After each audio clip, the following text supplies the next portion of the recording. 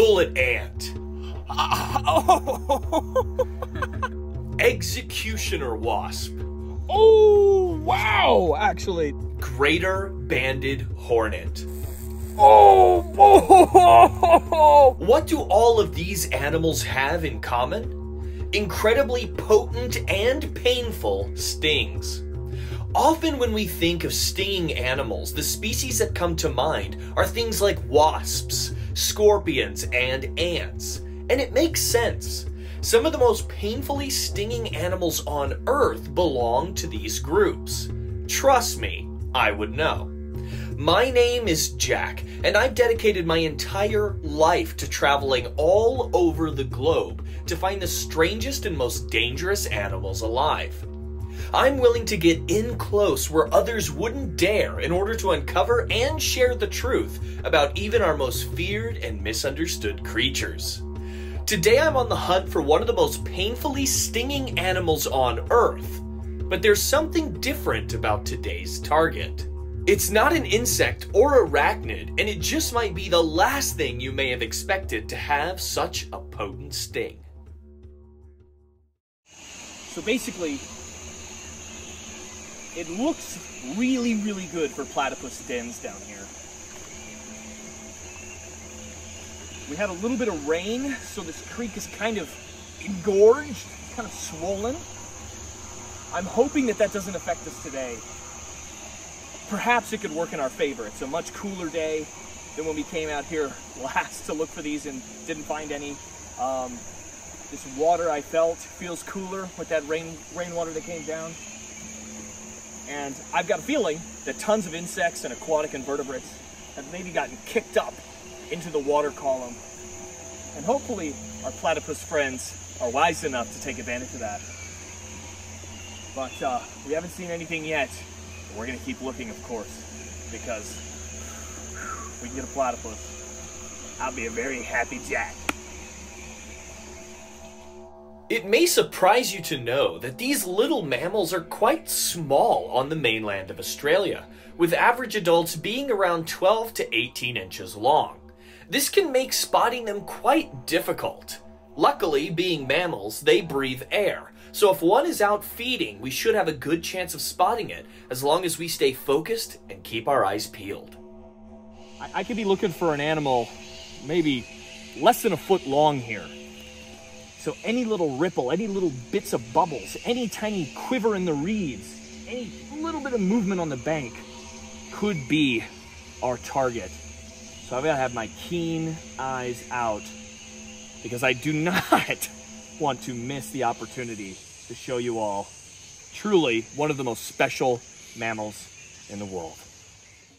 After hours and hours of searching, I was beginning to lose all hope. Was this venture in vain? Was my dream of seeing a platypus in the wild simply that, a dream? I made one last-ditch effort to check another stretch of creek when I spotted some reeds moving on the opposite side. I had finally found one. I swear I just saw Bill. I swear I just saw Bill.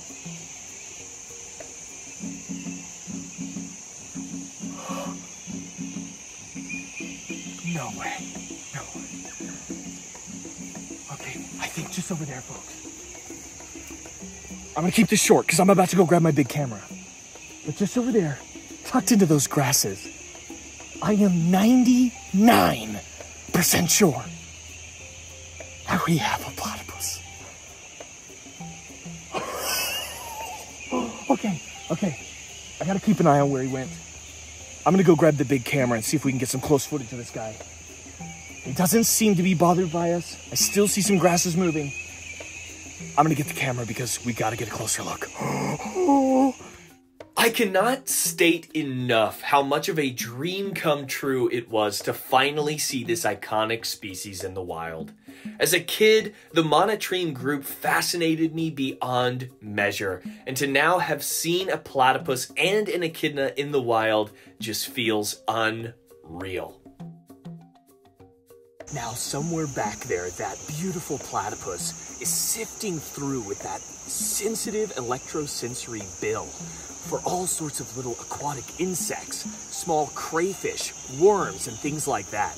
these lovely little creatures, despite living most of the time in fairly murky water, like the water behind me here, are able to easily adapt to feed without use of their eyes. In fact, these lovely little platypus here, they completely close their eyes and they pick up on the electrosensory currents, on the electric currents that small animals put out. So in fact, they shut those eyes and they feel around. They pick up on those light little zings and pings of electrical fields that surround our aquatic insects and crayfish and worms and things like that.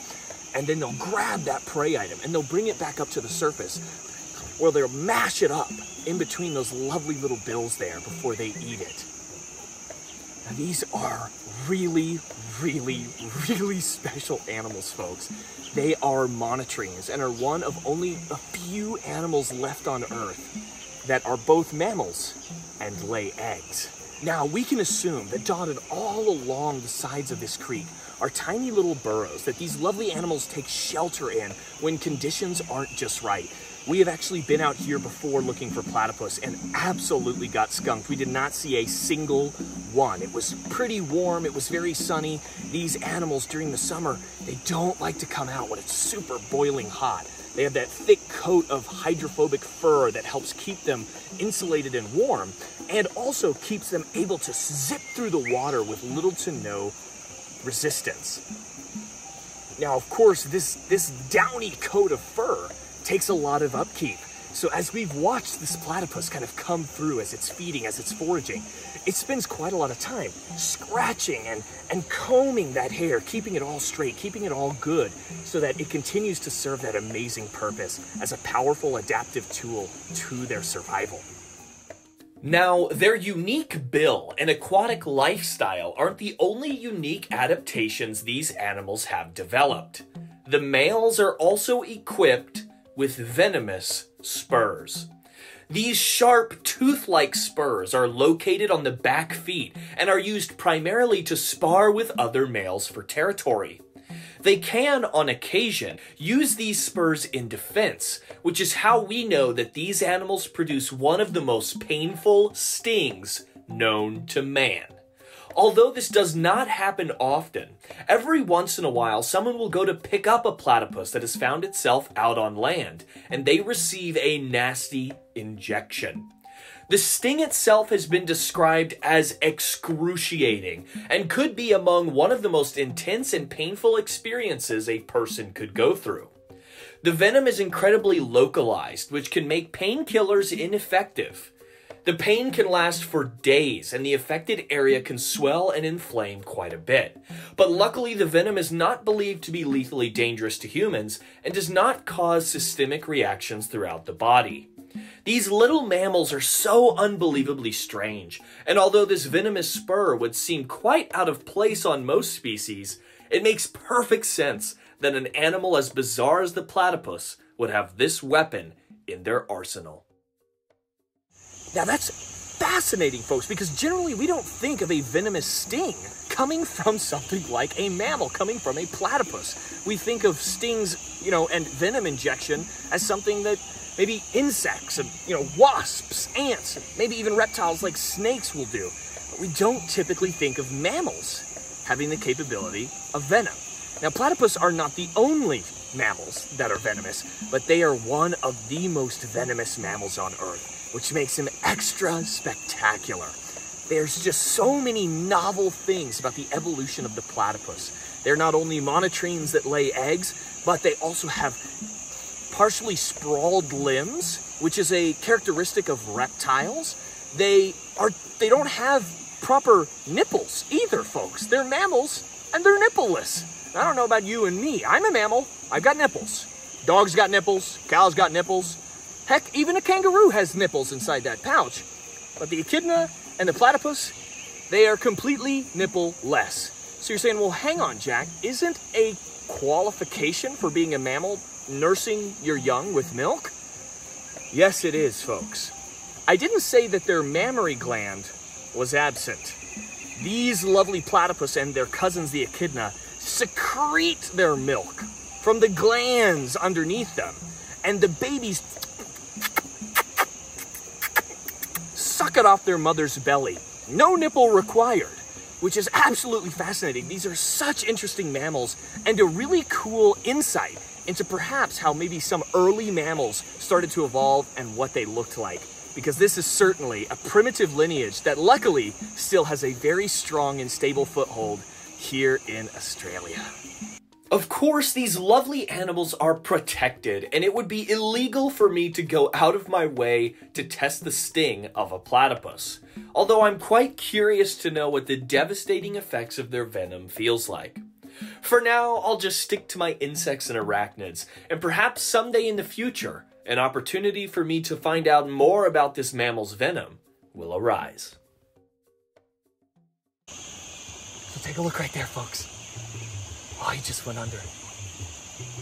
This has been a dream of mine. For my entire life, platypus, echidnas, the monotreme group has always been a personal favorite of mine. And you can see, he heard me, I think. He splashed away.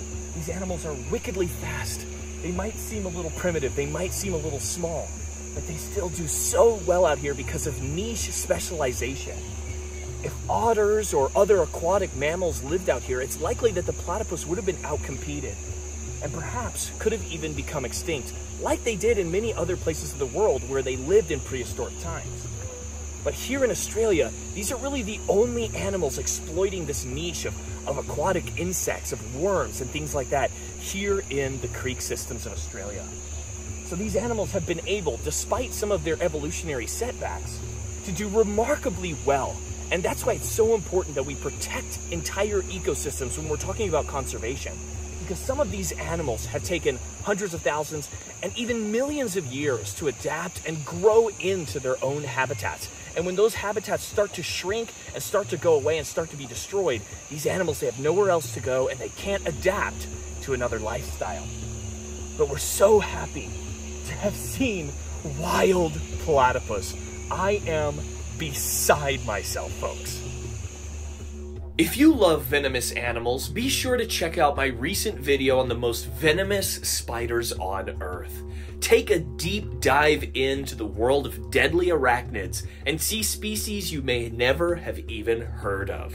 The link to this video will be available in the video description below. I hope to see you there. Oh my gosh, folks. I am literally on cloud 9. Yesterday, we filmed easily my biggest bird target, the cassowary, and today we filmed easily my biggest mammal target, the platypus. I really couldn't be happier, folks. I cannot believe the footage, I cannot believe the experience we just had, and I cannot believe that I had the opportunity to share it with you all at home. So my friends, that's really all I've got for you today. I hope you enjoyed this video. I hope you enjoyed getting to take a look at the iconic, the amazing, the well-adapted, and the adorable platypus. This has been truly one of the greatest wildlife experiences of my entire life, and I'm glad that you were able to join me on that as well. So thanks so much everyone for tuning in today. I hope you enjoyed this video. I hope you learned something, and that's really all I've got for you. So please, I'd like to see you next week with the next upload, but until then, take care of yourselves, and I hope to see you next time.